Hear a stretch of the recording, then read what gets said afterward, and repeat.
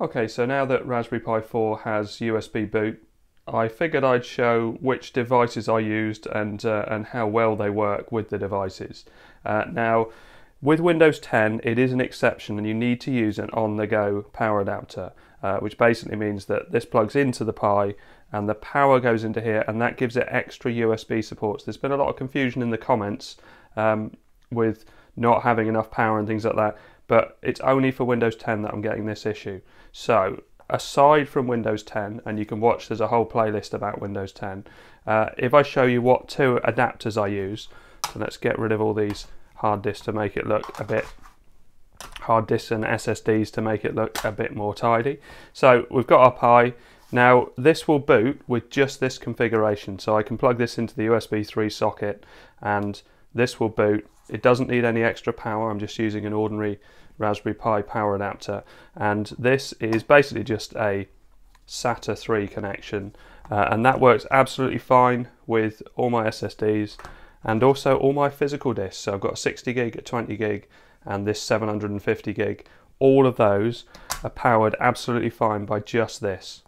So just the USB taking the power from the Pi, and I'm not getting any undervoltage warnings at all. So let's move this one out of the way because I've just bought a new one, because these seem to be quite hard to come by. Now I'll put a link in the description and the model number and everything else, but they are harder to come by and not that cheap.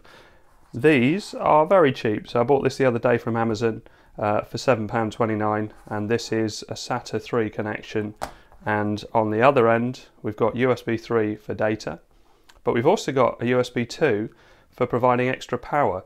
So you could plug both of these in and then plug in your hard disk, but actually you don't need to. You only need to plug in the data connection. So this still powers my 2.5-inch hard disk. Now if you had a hard disk which required more power, although to be fair, out of the three I've tried, all of these work absolutely fine, but if you did need more power, then you could either plug it into the Pi to provide more power, or you could plug this into another USB charger.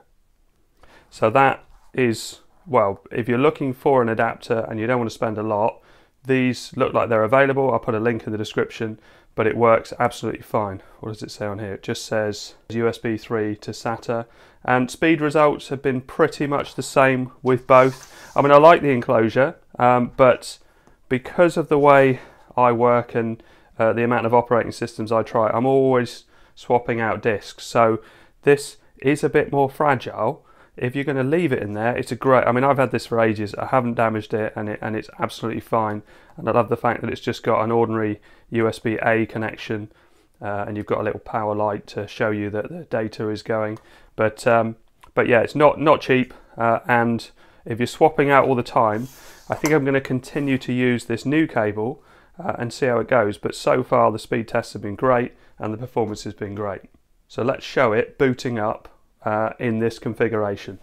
So this is my 750 gig Toshiba.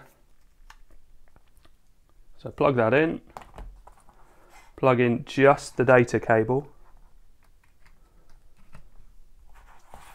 Pop that there so we can get it easier in the shot. So because this is a RetroPie build, I'm going to need to plug in a controller. So let's plug that into one of those. And also I'm going to need to plug in my, this is a 128 USB stick, which has got my ROMs on, my games on. And so if I pop that in as well, so this is Damasso's build of RetroPie, which is on here. That's 200 gigs worth. So if I now boot it up with my USB stick in, just to show that it can take extra power, we're still using this configuration. So that's going to boot up now. So this is booting up from a 750 gig hard drive, physical hard drive. I've got a USB stick in there with my extra RetroPie ROMs, and I've got my Xbox 360 controller, and as you can see it's booting up fine, and I can now switch to screen capture.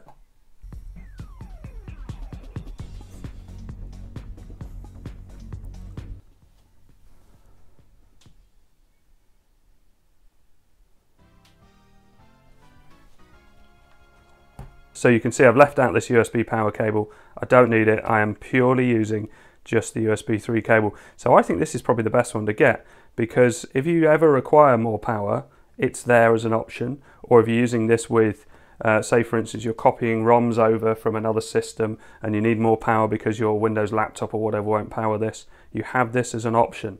And I'm also going to try it with my iPad because I think this is going to be another option to get a physical drive connected up to my iPad. You can see it started up now, so let's just show you that it's all working. So 1008, so this is the games that are actually on the hard disk. If I quit and restart Emulation Station, and then that will rescan.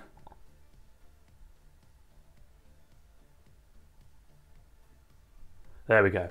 So now it's different, and you can see that the game numbers show up differently. It's weird, if you've got a USB stick in, I thought it would add to it, but what it does is it just reads the ones on the USB stick. So you can see that Game Boy Advance is now showing 4 games, which are games that I've put on, and Oric, which wasn't there before.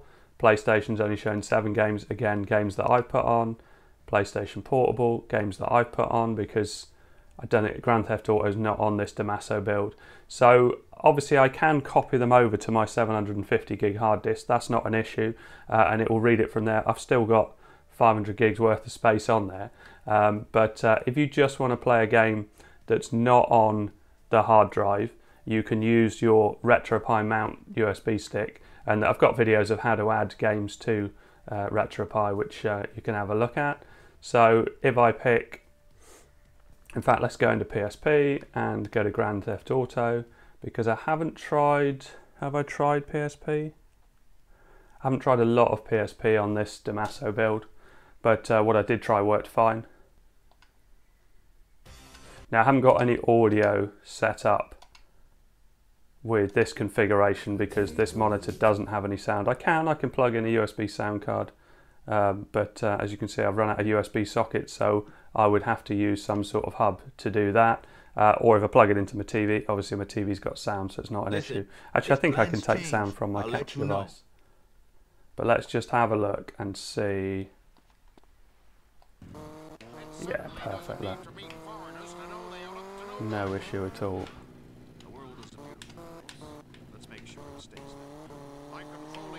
Yeah. Let's go. Oh, it's too fast. Let's go this way. Let's try and pop a little wheelie.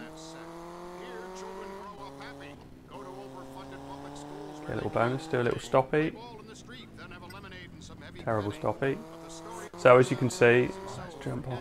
Let's see if we can get off here. Yeah. So you can see working absolutely fine. So that's my recommendation for a USB 3 SATA device. It works fine for me even with physical hard drives without the extra power plugged in. Okay, so I recorded this video before I had this comment from MJan pointing out that I'm using a J-Micron USB to SATA controller, and you can see in the video where I'm using it, when I'm using Raspberry Pi Imager, it actually comes up as the source. It says here they're known to cause faults and usually have degraded performance compared to competition.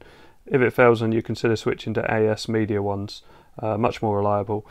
So I'll show you the 2 drives. So basically this is the drive that I've been using in the video and I haven't had any issues, but the only issue I've had since this comment, since recording this video, is 64-bit Raspbian won't boot on it, even though loads of other things do.